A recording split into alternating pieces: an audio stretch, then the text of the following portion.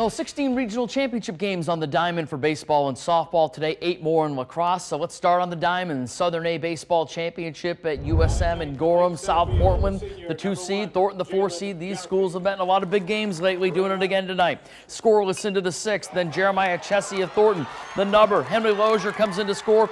Thornton would score twice in the inning to go up 2-0. Red Riots would respond in their half of the 6th. Nolan Hobbs, the big hit to right. Part of the core 4, Richie Gilboy scores as 2-1. Then with the bases loaded, Easton Healy, the grounder to second, putting the ball in play, and good things happen. 2 score. South Portland up 3-2. They get 1 more to go, 4-2 into the top of the 7th. They turn it over to the league MVP, Andrew Heffernan, with a strikeout to end it. 4-2. South Portland is headed to the state final. It's just like we drew it up right there. 4 runs in the bottom of the 6th. I mean, it's an amazing effort from the boys. I mean, just so happy for them right now. We got 1 more. A baseball championship Cinderella special, 7 seed Bangor, 8 seed Edward Little. Eddie's up 6-3 in the 3rd. Bangor with a tying run at the plate, but Drew Smith gets out of the jam with a grounder to short. Then to the top of the 4th, it's Smith doing some damage with the bat. This is a double to center field to start a rally. He'd advance to 3rd and then score on a single by Gage Ducharme. 10-6, Edward Little moving to the state final for the first time since 1992. All right, Southern B baseball at St. Joe's, Cape Elizabeth and Yarmouth. Clippers jumped out to a 3-0 lead on a David Swift homer. Capers rally. Charles Song doubling to left field, knocking in Gabe Harmon. Capers down 3-2 in the 3rd. But Yarmouth responds. It's Graham Rue knocking in Jack Jancic. The Clippers get some insurance. They're up 4-2. Liam Hickey on the mound. What a season he's had. Closes it out, goes the distance. 4-2 Yarmouth. They're going to the state game to face Old Town on Saturday. Class C South Championship, 17-1 Monmouth, 18-0 Sockopee. Top of the 3rd, Kyle Poleski. The fly to right field. And this is going to be a sacrifice fly as Sam Calder comes in to score, and Monmouth takes a 1-0 lead. And that's all Calder would need.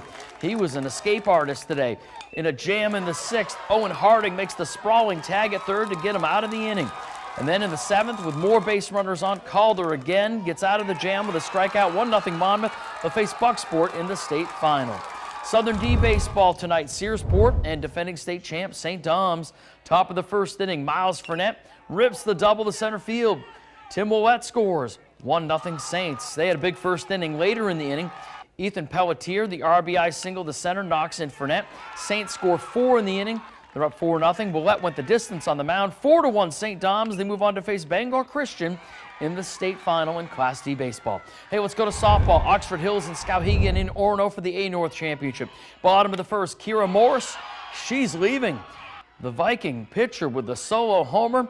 1-0 Oxford Hills. Later it's 3-0 and the Vikings playing some good D. Allison Day coming out of nowhere, making the diving catch. Now Skowhegan would get 2 in the 7th to tie it at 3. Bottom of the 7th, Oxford Hills loads the bases. Maddie Miller with a shot into the outfield. That ends it 4-3 Oxford Hills, moving on to the state championship game. Who would they face? Wyndham and Biddeford playing in the South. They split in the regular season, expecting a pitcher's duel, and Wyndham gets on the board in the 3rd. Brooke Gary going the other way, the double. That's going to plate Chloe Edwards. 1-0 Eagles. They weren't done in the inning. Stella Jarvis grounds one up the middle to score Gary. Jaden Kimball would also add a 2-run homer. Gary did the rest, a complete game 2-hitter with 12 strikeouts. 5-0 Wyndham. Eagles go to their first state title game in Class A to face the Vikings. To finally be here, it's, like I said, hard work pays off. We've really dug deep this year, and we've really worked hard at practices, and not even just at practices, but also team bonding. The 1st, it's Maddie Raymond lacing one to right field. That's going to be a triple. Maddie Fitzpatrick scores 1-0 York. Later in the inning, Emily Estes the single to right. That's going to knock in Michaela Cortez. 3-0 Wildcats. And Cortez would hit a grand slam in the 2nd. 8-1 York over Lake Region. They face Nokomis in the state final. Class C South Championship Monmouth, the top seed, despite facing a Halldale team which came in on a 54-game win streak. Tied at 1 going into the 3rd, but the inning was disastrous for Monmouth. Ashlyn Donahue walks with the bases loaded to force one in. Bulldogs putting pressure on the defense. Jade Graham, the hard hit ball. Rita Benoit comes in to score. So does Zoe Soul. That's the beginning of things. Still playing aggressive. Mira Skihan grounds out Lucy Gray scores. They get 9 in the inning. Monmouth with 7 errors in the game. Rita Benoit holds them off 15-3 in a 5-inning Mercy game. They'll go for the three-peat against Bucksport. Southern D softball, NYA, and defending state champ Searsport. Searsport up 1-0 in the 6th. Kailney McIntyre reached on an error, stole 2 bases, and scores on a wild pitch to tie the game. But in the bottom of the 7th, heads-up play here by Hayden Winkowski.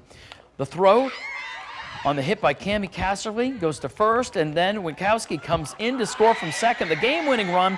NYA wins the South Championship. They face Machias in the state final. All right, let's